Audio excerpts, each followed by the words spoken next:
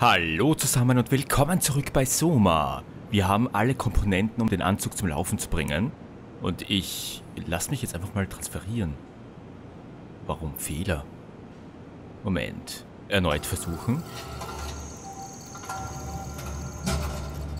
I can't believe we're doing this. It will be fine. Then why don't we put you in the suit? I was gonna suggest that if you refused. You'd go without me. I need to do this, Simon. This is important. I need to launch the Ark. You'd really do it? Change body? Yes, if you want to stay here, I'm not gonna stand in your way. I don't want to tell you what to do. What would it be like before? Close my eyes and then... And then open them again. Alright, let's do it. Thank you, Simon. Go sit in the pilot seat in the next room. You might need to boot it up.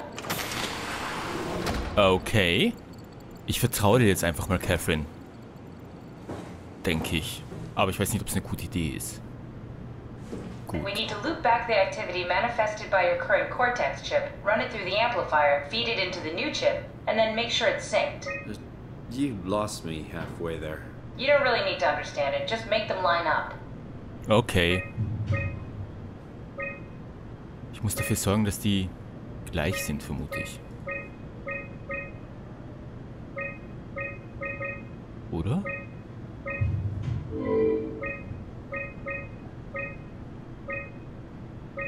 Nee, das muss so sein. Fast.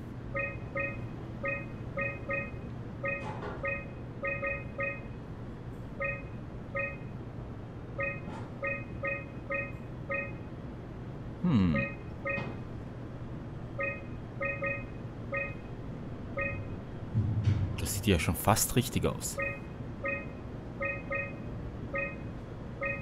Moment. That's everything. You can climb into the pilot seat now. Already? I have everything under control, so please, have a seat. Catherine, bist du sicher? Ich weiß nicht, du klingst Go sit irgendwie... in the pilot seat. Ja, du klingst irgendwie so... Hast du was anderes vor? Kann ich dir vertrauen? Ich nehme mal Platz. Ah, endlich sitzen. Sorry about any discomfort. This should be over soon. It's like having your picture taken. Well, with the most expensive camera in the world. You know, Indians thought photos would steal their souls. In this case, they'd be right. Stimmt.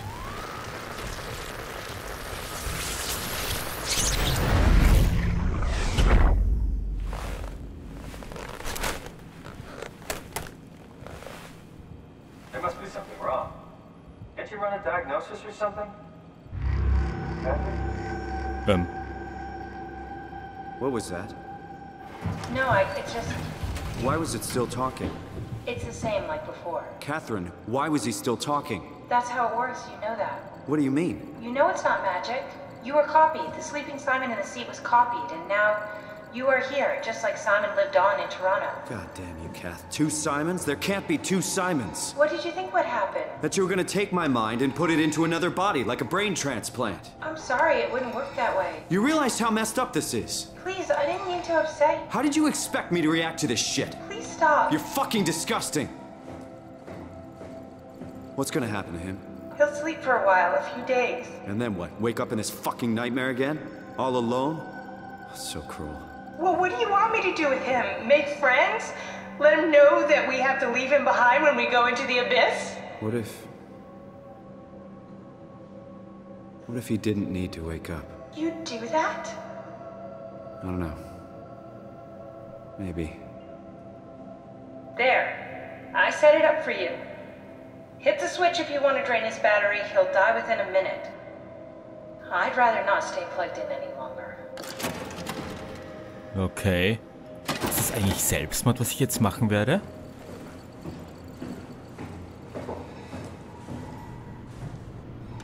Moment.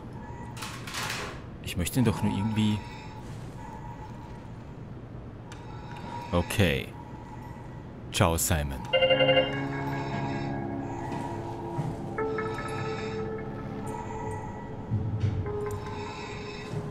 Okay, ich glaube, ich kann hier jetzt nichts machen.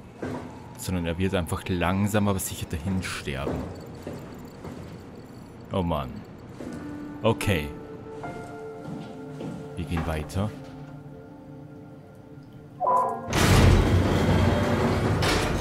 Aber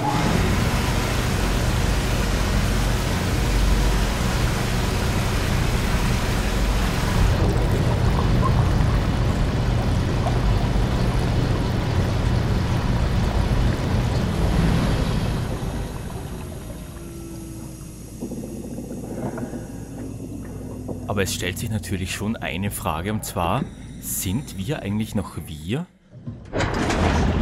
Wenn wir jetzt eine Kopie einer Kopie sind von Simon, wie viel ist von uns da noch wirklich Simon? Ich meine, verändert sich die Psyche und der ganze Mensch dadurch, dass sein Unterbewusstsein im Prinzip immer und immer wieder kopiert wird? Ist ja vielleicht so ähnlich wie bei Videos. Wenn man ein Video immer wieder auf YouTube hochlädt und dann herunterlädt, irgendwann ist das Video dermaßen komprimiert, dass man nichts mehr darauf erkennen kann. Ist das da vorne der Fahrstuhl? Vielleicht ist es mit Menschen ähnlich. Der Mensch verliert sich selbst dadurch, dass er sich immer und immer wieder selbst dann kopiert und von seiner Psyche und seinem Bewusstsein ist da nicht mehr viel übrig.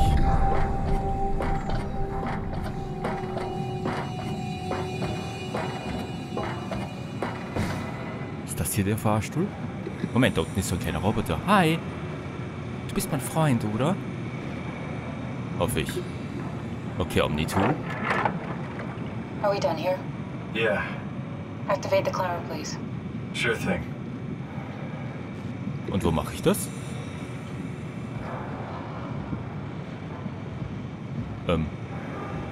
Ach. Runter, Passagiere. Einer. Reicht das schon? Ich will doch nicht hoch. Ich will runter, genau. Oder mache ich 2? Weil Catherine ist ja auch dabei. Nee, ich mache einen. Ein Passagier. Catherine, es kann los. Ach, da ist ein Hebel. Moment.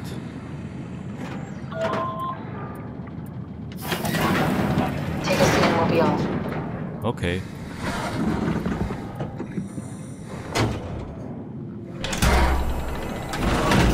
Oh, das erinnert mich gerade an eine Achterbahn. Hui, los geht's. Have we figured out what happens when we die yet? Is that even possible? Is there some kind of afterlife? Do you think my place is taken? The real me died like 100 years ago. Is there still room for me? And what about the Simon I killed at Omicron? What do you think, Catherine? Is there a heaven full of redundant copies of the same people? Is there someone up there who called me an imposter? It's dumb luck, right? That I woke up in the right body. I basically flipped a coin, and if I had called the wrong side, I'd be rotting away at Omicron. I mean, there's nowhere to know, right? You didn't hit the make sure Simon wakes up in the right body switch, did you? Not that you would know. I mean, he would still claim to be the right Simon. Christ. This is awful. We did an awful fucking thing. And you wouldn't mind? Why would you? How could you know that it's not me, the me that I am, the same that I've always been? Please say something. I don't want to think. Please. I don't know what to say. I don't want to upset you. Say anything. When I was little, I used to climb the stairs all the way to the top of the building. And I can still feel how I had to, tuck my arms so I could push the heavy steel door open. Well, the first time that I dared go up there, I stepped out onto the roof and watched the smog rise and fall over Taipei.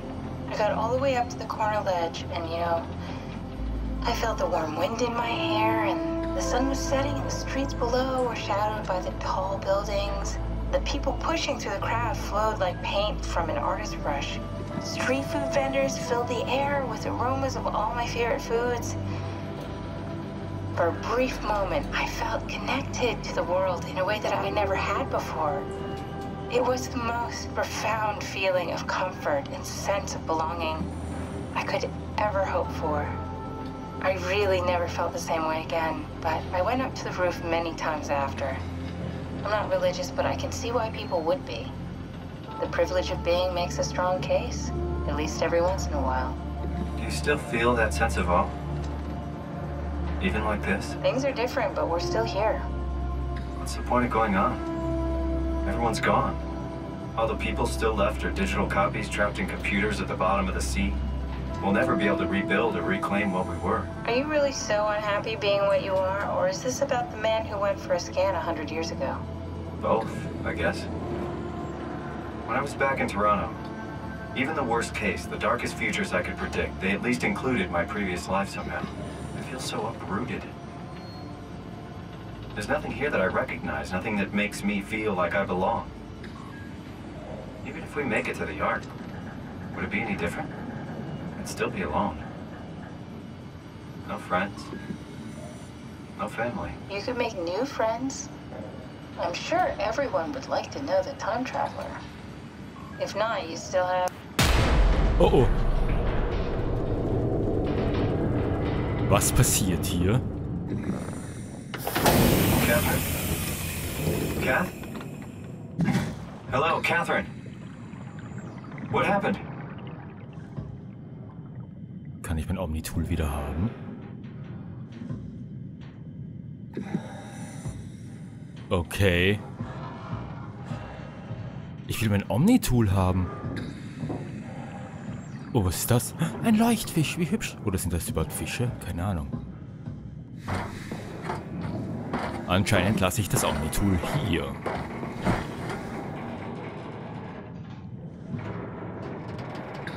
Moment. Da ist anscheinend irgendwie eine Sicherung oder so rausgeflogen. Kann ich nicht irgendwie... Me, I know it's not much, but why have we stopped moving? The power blacked out for a moment. Think it could be the atmospheric pressure. It's pushing pretty hard, really testing the limits of my suit. Don't worry, it should hold. Comforting. It will hold. Okay. Und wieder muss ich ihr wohl vertrauen. Ich weiß nicht, ob das so eine gute Idee ist. Alles klar. Was soll ich denn tun? Mich einfach wieder hinsetzen? Does time freeze when you're not powered? Time feels emitted when you're moving. What's the difference? I don't feel like I'm being held back or hindered. And I don't have the opportunity to reflect on the time I'm missing. It's simply missing. Sounds like sleeping without the dreaming. Yes, but generally you anticipate when you're about to sleep, and there's a natural continuation since we tend to wake up where we went to sleep. My experience is more like an ever-changing moment that never really seems to find closure. Sounds kind of like a movie being edited live. I suppose so. I guess it sounds exciting, but it really keeps me activated to the point of exhaustion. It's rough. Could be worse. Could be a time traveler stuck in a body made from black goo. That'd be the worst. Aber wer sagt, dass nicht wir auch ständig so Stromausfälle haben und wir merken es gar nicht, weil für uns läuft die Zeit dann ja nachher wieder weiter. Oh oh. Was zum... Catherine? Oh, verdammt. Was zum... Oh Mist. You did it! You did it! I will make preparations. Verdammt. Welche Vorbereitungen? Willst du mir den Kuchen backen?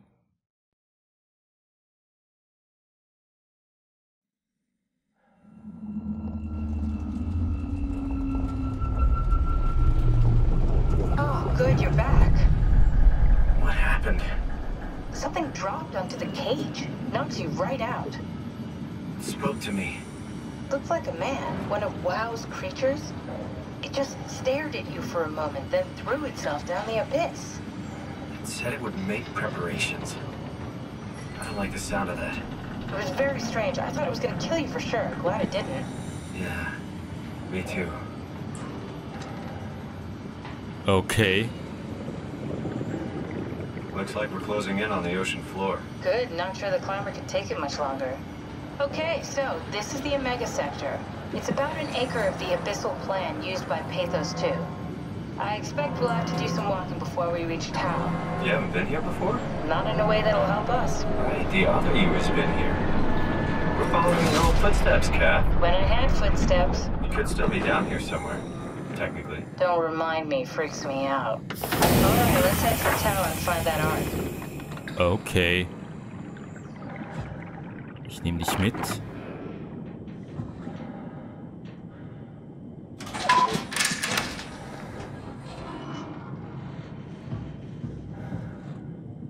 Interessant, wir sind jetzt unten und irgendwo hier muss die Arche sein. Und es ist verdammt dunkel hier. Außer das Licht da drüben. Ja, Freunde, und was uns hier erwarten wird, das sehen wir in der nächsten Folge. Mein Name ist Tako. Danke fürs Zusehen. Macht's gut.